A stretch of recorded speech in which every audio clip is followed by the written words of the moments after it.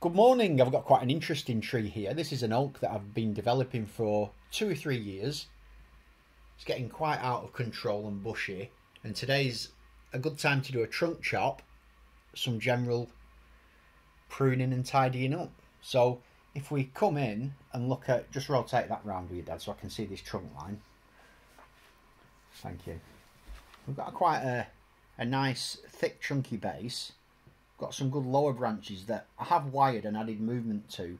They probably will just end up as sacrificial branches in reality. There's the major chop that I did about 3 years ago, and as you can see, it's got some movement that I did add with wire, but you know, it's that kind of movement that I don't like. It's long and winding, and it's obviously been done by wire.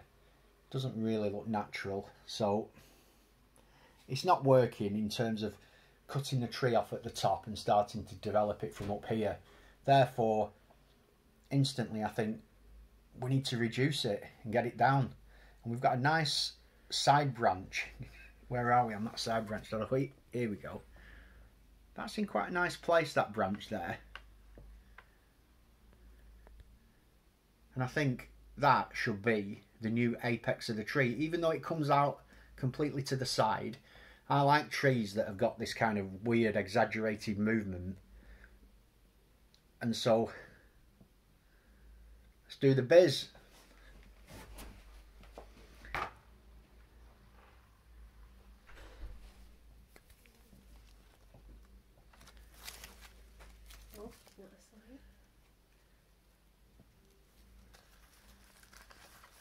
In we go. Boom. Nice. So we've taken that right down. Now you can see the movement we've got. Looks a lot better now it's shorter. Comes out here. And over the years, obviously, that will thicken. Yeah, if we just rotate it round there. Yep.